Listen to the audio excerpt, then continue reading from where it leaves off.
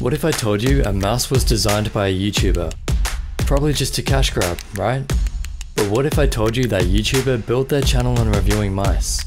Has over 250 gaming mice in his house, 150 mouse reviews on the channel, and over 22 years experience in first-person shooters. Yeah, this isn't a cash grab. This is about taking mice to that next step. I started the Rocket Jump Ninja YouTube channel because I realized I aimed better with certain mice. And others did too. Mice have come a long way in that time. Performance is amazing, but there's still one thing that's being neglected. And when it comes to aim, shape is king. I've spent the last year testing my theories on design, and my aim has never been better. So here it is. My experience, my creation. The Xtrfy MZ1. Xtrfy.